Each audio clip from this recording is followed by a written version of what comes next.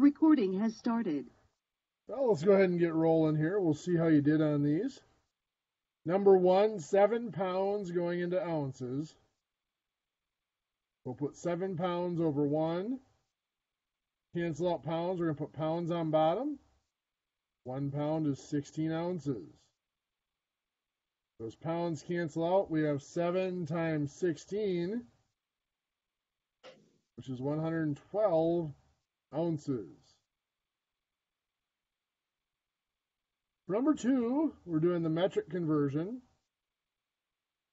We've got kilogram, hectogram, decagram, gram, decigram, centigram, and milligram, just to sketch out the chart. Here we're going from kilograms to grams, which is 3 spots to the right on the chart. So my decimal point moves 3 spots to the right, and then I have to fill in a missing 0. So 0.47 kilograms is 470 grams. Number 3, 6,000 pounds. This is one most of you could probably do in your head, as we know that there are 2,000 pounds in a ton. Pounds cancel out. That is 6,000 tons over 2,000. 6,000 divided by 2,000 is 3 tons.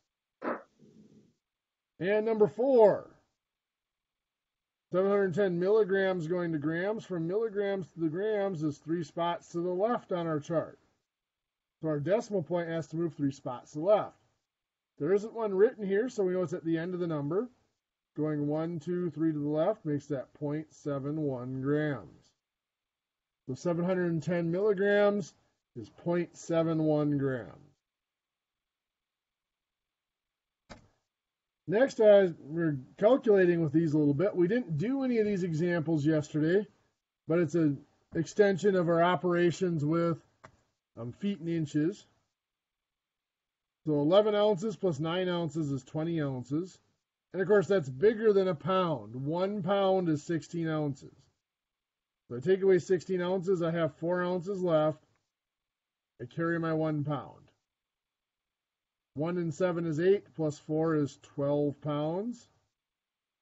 12 pounds, 4 ounces. Number 6, we are subtracting. The 2 ounces minus 15 ounces can't be done. We're going to borrow. Those 9 pounds comes 8 pounds. And what we borrowed is 1 pound, which is 16 ounces. The 2 plus 16 makes this 18 ounces now. 18 minus 15 is 3 ounces. And 8 minus 2 is 6 pounds. There's now 6 pounds, 3 ounces. Any questions on any of those?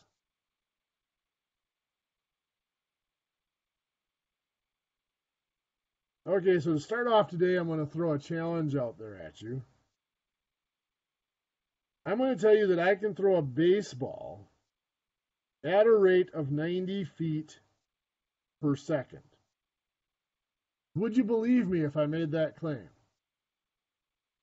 I think about that in the baseball. No? Well, might be a good call. Is that fast? I think that's on the baseball field. It's 90 feet from first base to home plate. So I'd be standing at first base, throwing to home plate, and getting the ball there in 1 second. Well, what units are we used to seeing speed in? Miles per hour. Miles per hour, yes. So if we could convert that 90 feet per second into miles per hour, we would have a better idea as to whether that's believable or not. So let's take our 90 feet per second. Anytime we see a rate like that, it's actually 2 numbers being compared. It's actually 90 feet in 1 second, per 1 second. We just shorten it up and just put the fraction in the units because it's easier. It takes less space. It's an abbreviation is all it is. So now we want to change in the numerator of our units. We want to change feet into miles. So let's do that. We're going to get rid of feet and go to miles. We know 1 mile is 5,280 feet. So the feet are gone. So we've changed the numerator of our units. Now in the denominator of our units, we want to go from seconds to hours. So we have to get rid of the seconds. Now we don't necessarily have a direct link to seconds, but we're going to go to minutes here. 1 minute is 60 seconds. So the seconds are gone. We're in minutes, but we don't want minutes. We want hours. So we've got to get rid of the minutes. Minutes are on bottom, so we put them on top so they cross cancel. 1 hour is 60 minutes. Now the minutes do cancel out. Now we are in hours. So on top there we have 90 times 1 mile times 60 times 60 is 324,000 miles. Over 1 times 5280 times 1 times 1 hour. So that's 5,280 hours. And now we just have to divide that out. What is that? 61.36 about.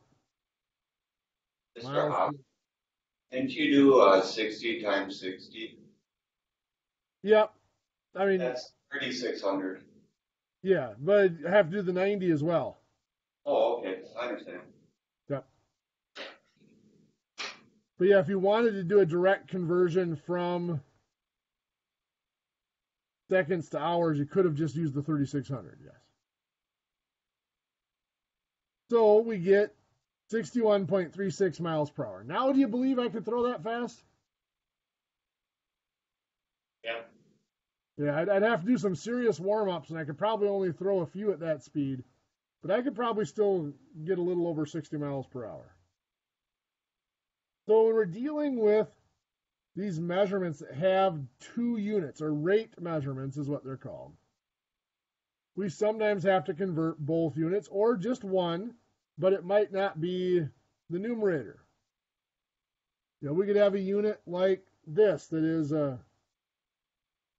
2.8 pounds per square inch. And I want to convert that into pounds per square foot. So my 2.8 pounds per square inch is going to be 2.8 pounds over 1 square inch. Now I look at my units to see what has to change. In the numerator of my units, pounds and pounds. That does not need to change. So we're good with that. In the denominator of my units, I've got square inches going to square feet. That's what needs to change here. So I have to get rid of the square inches. Since it's on bottom, I need to put square inches on top so that they will cross cancel out. And I'm changing it to square feet. 1 square foot is 144 square inches. So the square inches will cancel out. 2.8 times 144 is 403.2 pounds. On bottom, 1 times 1 square foot is 1 square foot. So that is 403.2 pounds per square foot. We didn't have to divide out at the end there because the denominator was already 1. If that denominator is anything but 1, we have to divide by it to reduce it back down to it. It's what we call a unit rate.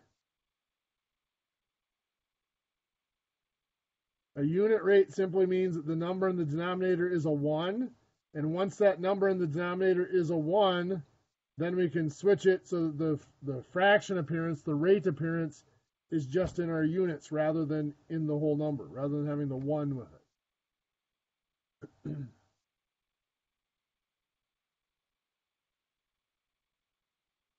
Well, if we have somebody that is traveling at 1.2 miles per minute, are they speeding? They're going down the freeway at 1.2 miles per minute. Oh, freeway speed is given in miles per hour. So we'll have to make that change. 1.2 miles per minute is 1.2 miles in 1 minute. In our units, in our numerator, miles and miles, so the miles don't change. Minutes and hours, so the minutes have to change to hours. Minutes are on bottom, so we're going to put them on top to get rid of them. Hours on bottom, 1 hour is 60 minutes. So the minutes cancel out. 1.2 miles times 60 is 72 miles. 1 times 1 hour is 1 hour. Again, this lower unit, the number in the denominator is a 1, so that's already reduced out. That is just 72 miles per hour.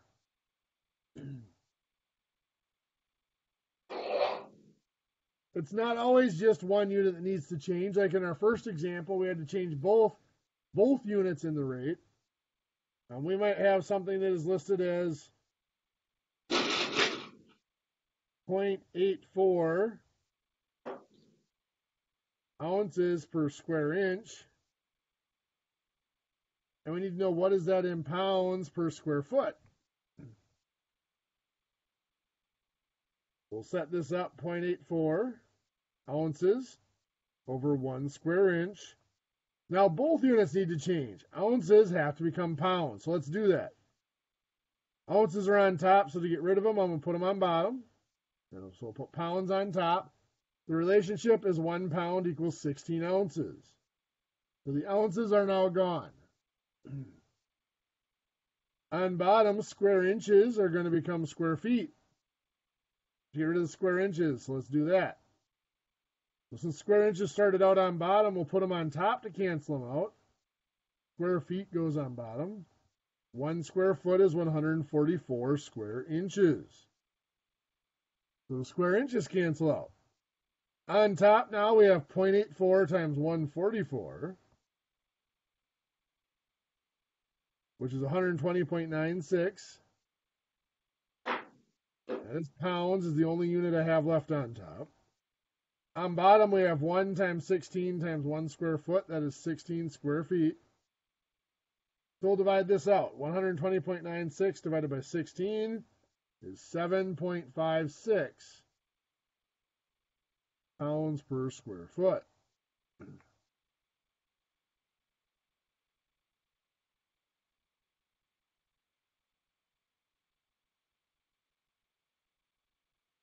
For you guys, you might end up with looking at pumps. You might have a pump that is rated at 4,200 gallons per minute. Well, is that a good pump? Well, most pumps are rated in CFM. An average pump is between 8 and 12 CFM.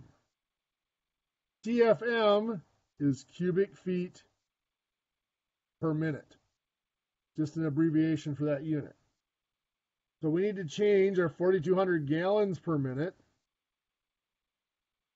Or sorry, 4,200 gallons per hour, I should put in there. 4,200 gallons per minute would be a pretty impressive pump. So it's 4,200 gallons per hour. We need to change that into cubic feet per minute. See what we get. So I start out with my 4,200 gallons over 1 hour. Now gallons have to become cubic feet, so let's do that. We're going to put gallons on bottom to cancel them out because they start out on top, going into cubic feet. Well, 1 cubic foot, depending on where you look, it's either 7.48 or 7.5 gallons. I'm going to use 7.5 because it's easier to use. So the gallons will cancel out. Now my hours have to become minutes. So the hours are on bottom. To get rid of them, I'm going to put them on top. 1 hour is 60 minutes. The hours cancel out. On top, I have 4,200 times 1 cubic foot times 1. That's 4,200 cubic feet. On bottom, I have 1 times 7.5 times 60 minutes, 450 minutes. 4,200 divided by 450 is 9.33 cubic feet per minute. That's close to the middle of that range of the average pump. The 9.33 CFM is what that pump is at. So we might have something that is pumping at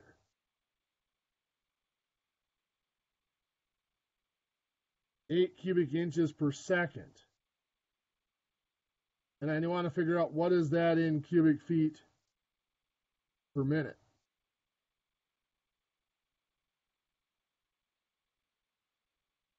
So 8 cubic inches per second is 8 cubic inches per 1 second. I need to change cubic inches into cubic feet. Let's do that. Cubic inches will go on bottom, so they cancel out with the cubic inches on top. Cubic feet on top. So 1 cubic foot is 12 cubed, or 1,728 cubic inches. Now I have to change the seconds into minutes. Seconds are on bottom, so to get rid of them, I put them on top. There are 60 seconds in 1 minute. So the seconds cancel out. Now we multiply on top. We have 8 times 1 cubic foot times 60. That's 480 cubic feet. On bottom, we have 1 times 1728 times 1 minute. That's 1,728 minutes. So we need to divide that out. 480 divided by 1,728 gives us 0.2778. And that is the cubic feet per minute. So 8 cubic inches in a second sounds like quite a bit, but it is not. That's actually a very, very, very slow pump.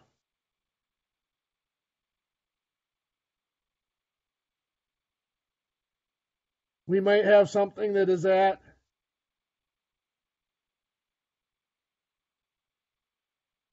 let's make this a little more realistic here. Let's do 0.75 ounces per cubic inch. I want to change that into pounds per cubic foot. I want you guys to try that one in your notes. See if you can get it to work out. We'll go over it in about a minute.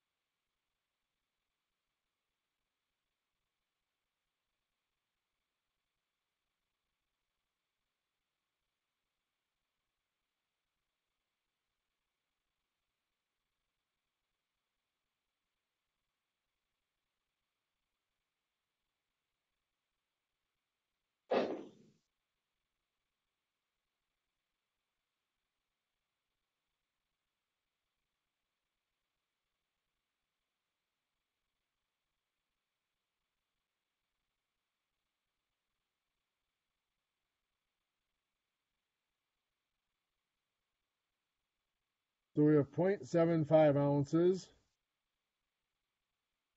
in 1 cubic inch.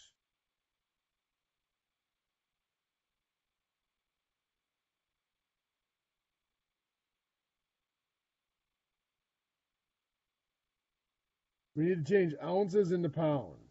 So to do that, ounces on bottom, pounds on top. 1 pound is 16 ounces. So the ounces have canceled out.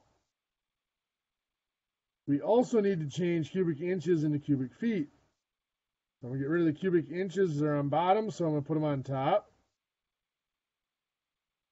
Cubic feet will go on bottom. 1 cubic foot is 1,728 cubic inches. So the cubic inches cancels out. So on top we have 0.75 times 1 pound times 1728, which is 1,296 pounds. On bottom we have 1 times 16 times 1 cubic foot. That is 16 cubic feet. So we just divide that out. The 1296 divided by 16 gives us 81 pounds per cubic foot. That's about the density of some of your medium density metals, by the way. Okay, so in the metric system, we tend to just move decimal points rather than using those conversion factors. And that still works as long as it's just metric units that we are changing. If we are moving at 2.8 kilometers per minute, that's our speed. If I want to change that into meters per minute, all I have to do is set this up. 2.8 kilometers per minute is 2.8 kilometers in 1 minute. The minutes don't need to change. All that needs to change is the kilometers have to become meters. So the 1 minute isn't going to change.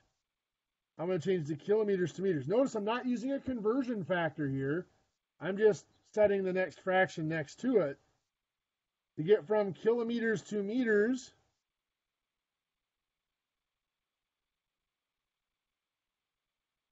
on my chart is 3 spots to the right. So I'm going to move my decimal point 3 spots to the right. I move it 1, then I have to fill in a 0 and another 0. That is 2,800 meters. Since my bottom unit is just a 1, that is 2,800 meters per minute.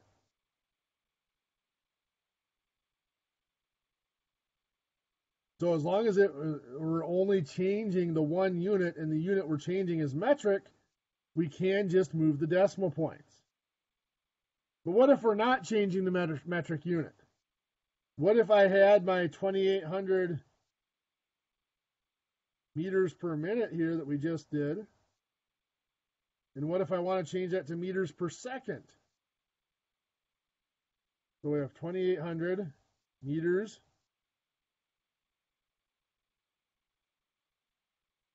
over 1 minute. Now I don't need to change the meters, I need to change the minutes into seconds. I have to use, there is no metric time, so I have to use my conversion factors here. To get rid of minutes, I'm going to put it on top, going to seconds on bottom. 1 minute is 60 seconds. The minutes cancel out. 280 meters times 1, or 2,800 meters times 1 is 2,800 meters. 1 times 60 seconds is 60 seconds. Now the bottom number is not 1, so we have to divide it out. 2,800 divided by 60, 46.67 meters per second. So even with the metric units, we might still have to use these conversion factors if we have a standard unit like time included in that unit. So let's say that we have someone that is clipping along doing 20 meters per second. And I want to convert that into kilometers per hour. So I am going to have to convert both units. My 20 meters over 1 second. Meters are going to become kilometers, seconds are going to become hours. It doesn't matter which one I do first. I'm going to go ahead and change the seconds into hours. Seconds are on bottom, so seconds are going to go on top. Now I am going to cheat and use what you said earlier. There's 3,600 seconds in an hour, 60 times 60. So the seconds are gone. 20 times 3,600 is 72,000 meters. 1 times 1 hour is 1 hour. Now I need to change the meters to kilometers. I have it per hour, but I want to have it kilometers per hour, not meters per hour. Now, since I'm changing a metric unit, I don't need a conversion factor. I'm just going to move the decimal place. I'm going from meters to kilometers. which is 3 spots to the left on the chart. So I'll move my decimal point 3 spots to the left. That is 72 kilometers. The 1 hour hasn't changed. That's 72 kilometers over 1 hour. Since it's over 1, I don't have anything to divide out. So that's just 72 kilometers per hour. 72 kilometers per hour, by the way, is somewhere around 45 miles per hour.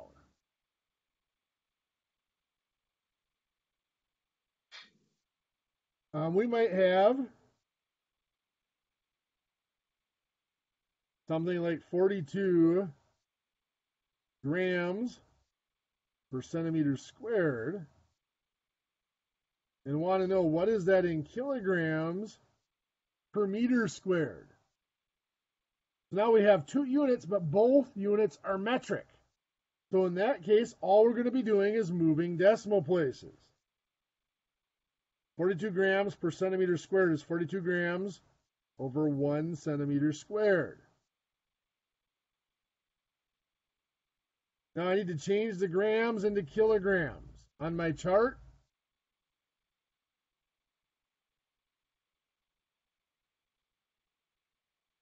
from grams to kilograms is 3 spots to the left. So I'm moving my decimal point 3 spots to the left. There's no decimal here, so it's at the end of the number. We go 1, 2, 3, and fill in that 0. That is 0.042 kilograms. Centimeters squared has to get changed into meters squared. Well, on that chart, from centimeters to meters is 2 spots to the left. But it's not centimeters and meters, it's centimeters squared and meters squared. So that means every spot on the chart is 2 decimal places. So 2 places on the chart is 4 decimal places. So my decimal point has to move 4 spots to the left. There's no decimal point here, so it's at the end of the number. So we go 1, and then we fill in zeros. 2, 3, 4. That's 0.0001 meters squared. Now, since the bottom number is not a 1, we have to divide it out. 0.042 divided by 0.0001 is 420. 420 kilograms per meter squared.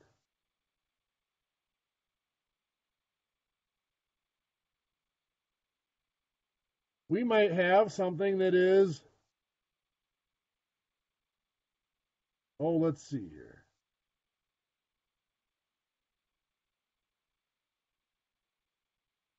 Let's say it is 800. Now let's make it more realistic. Let's go 400 kilograms per meter cubed. I want to know what is that in milligrams per centimeter cubed. So 400 kilograms per meter cubed is 400 kilograms over 1 meter cubed. Let's do my chart here.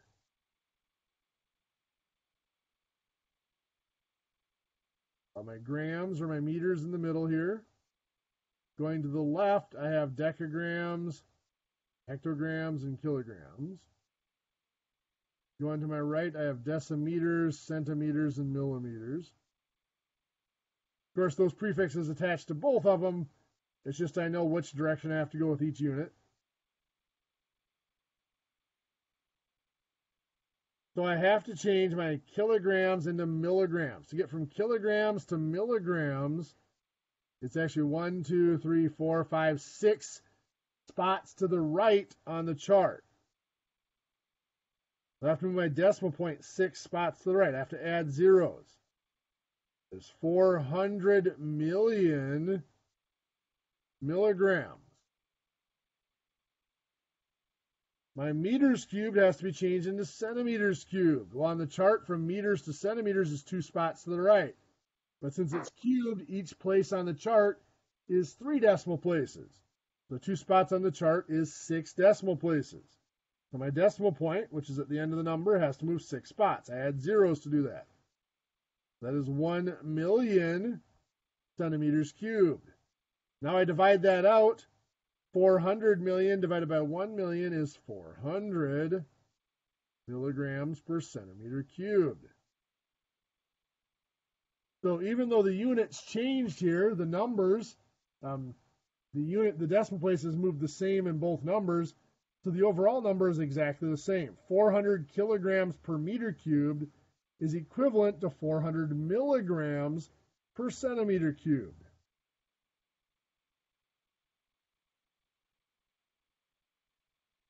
I want you to try one in your notes. Let's see how this goes.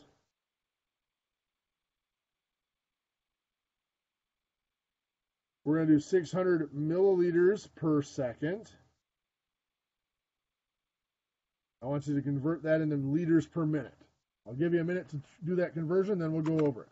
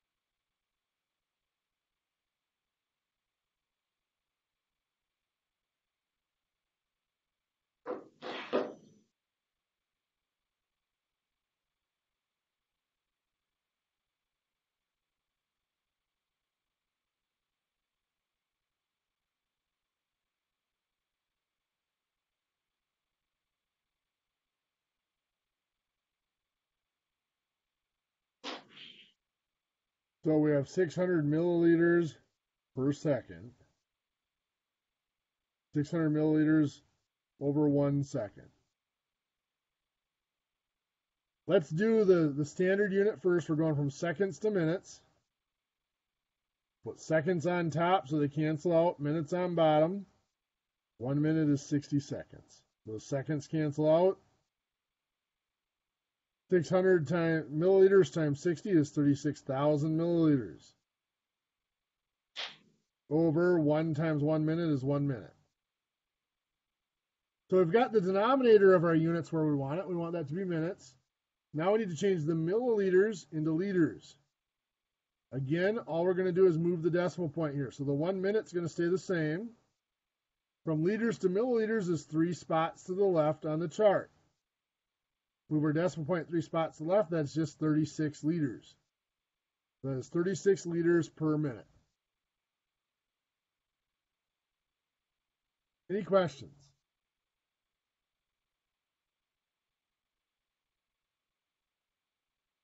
Okay, so we've got a couple more days of homework out of that packet. Day's homework is still out of that packet. On page 238, it's problems 57 through 64. And on page 266, it's problems 55 through 62.